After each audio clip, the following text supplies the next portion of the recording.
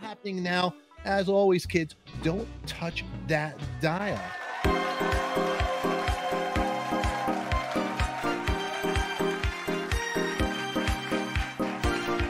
All of a sudden, it's just, on the 91 tour, grunge was coming in. We were accustomed to filling 18,000 seat arenas every tour. And all of a sudden, I'm looking out from the stage and I'm going like, fuck, dude, what? Like maybe 8,000, half a house in an arena doesn't look good. It's very embarrassing from the stage. I even think from the fans' perspective. We had Michael Schenker on that tour. That was a trip, because I was very into UFO from like 75 is when I got turned on to them. Wow. About the same time I got turned on to Kiss. Now, Kiss and Aerosmith came to me around summer of 74. Would you speak? Would Robin and you talk when he left the band? Did you guys ever talk? Oh, I want to come back. There's several, and it's in my. I detail this stuff, and I have a book called Bobby Blotzer Tales, Tales, Tales of a Rat. Things you shouldn't know. I threw that in there, figuring people can be like, I need to know what I shouldn't know. So probably helped me sell a couple of copies extra, but I talk about it in there because we did keep in touch, and I brought him out on this jam thing I was doing with these guys from Northern California. It didn't go well, He disappeared one day up in Sacramento. We couldn't find him, and literally walks in 10 minutes before we're going on stage. And, he'd been doing some bad stuff, with whatever he was doing. I said, you can't go on stage like this, dude. No way. And I let him come up there, and when I say I let him, I had put this thing together, and I felt like he begged me to go. I go, come on, man, let me go. I go, all right. This is in 94, and he couldn't play, and that was heartbreaking, And I didn't see him for a while from then. Would get phone calls together, but then when he was sick, I was visiting him pretty frequently.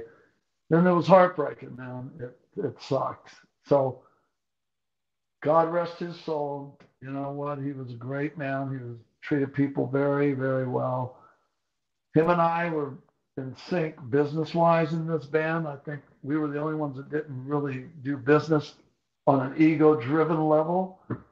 And when he left, man, it was hard to get that business done like in that manner because Warren and Steven, they do business completely different. They're not quite business-minded as they should be with all the history, but it is what it is. It is what it is. I mean, here, you guys got the chemistry. You had a great band, the Atlantic Years, 84, 90. I mean, I saw Bon Jovi open up for you guys. It's incredible legacy you guys have. Nobody could ever take that away. I'm going to ask you the truth now. He has a brother who passed away. Did you get to finally say, I love you, Robin? Yeah, absolutely. No. I took my last visit to him was on Christmas Eve in 2001. I think it was Christmas Eve. But I took Michael and Marcus, my sons, in there, and he was so stoked to see them. He knew them since they were, that was their uncle. They were his nephews.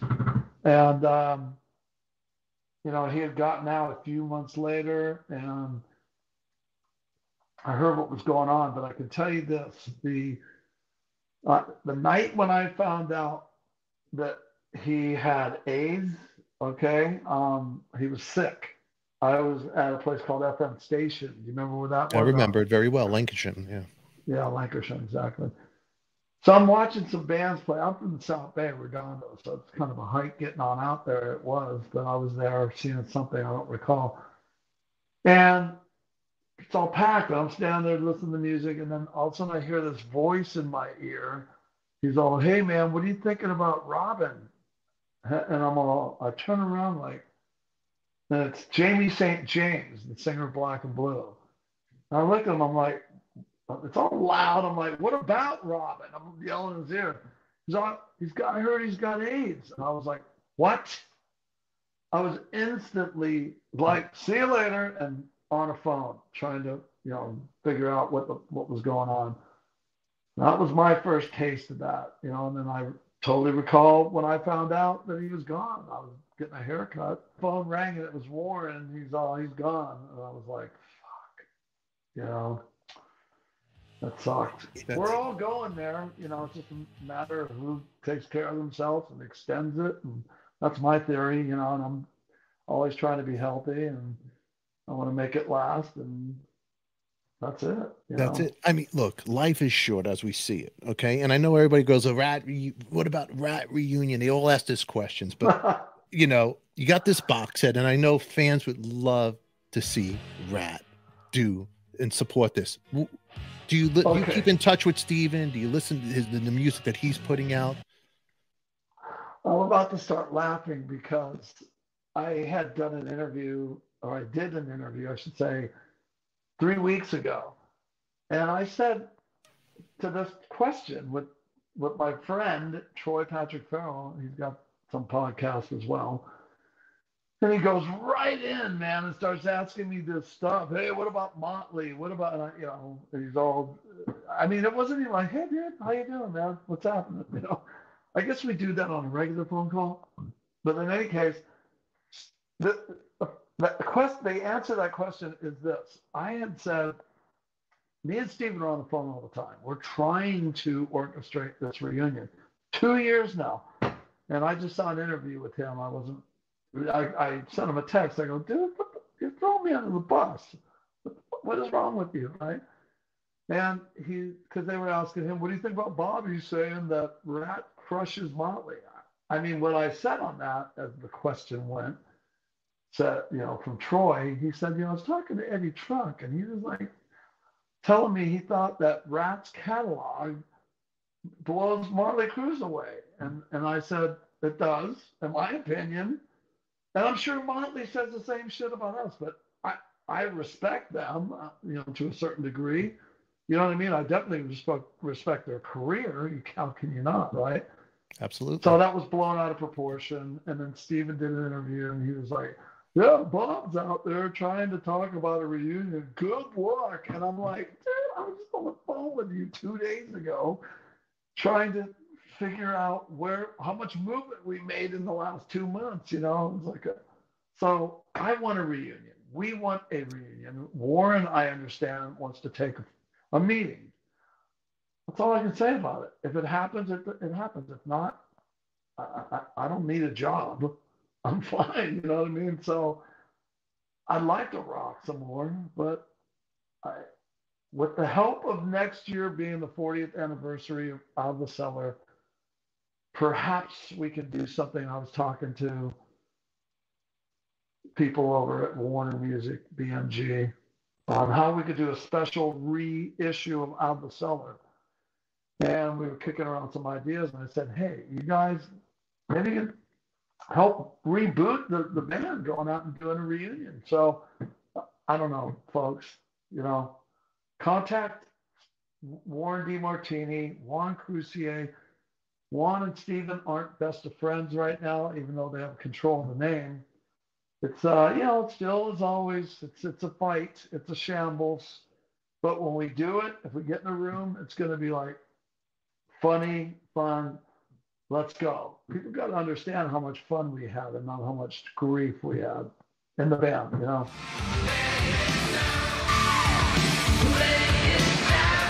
As a fan of the band, it would be incredible to see a reunion and you guys to hit the stage together. And I'm just saying that as a fan. Okay, hold on. Here's what I have so many friends, right? And everybody they have the same perspective. Why can't you just you meet on stage, you do this and that, and it's, I go, you know what?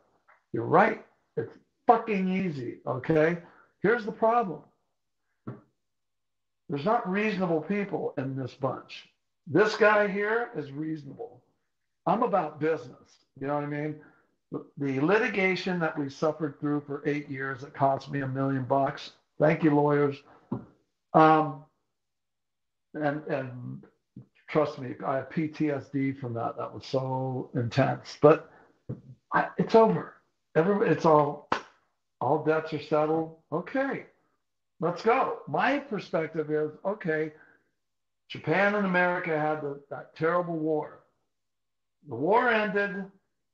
Shortly thereafter, we rebuilt them over there, and we sell their cars over here. We did. You remember all that in the 60s and 70s, all the Japanese imports, and then they started making them here.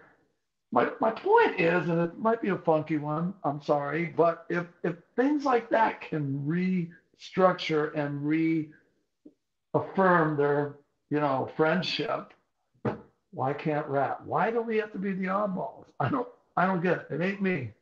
I don't even want to talk. I mean, honestly, it's so upsetting to me that people just can't even put their guard down and have a conversation.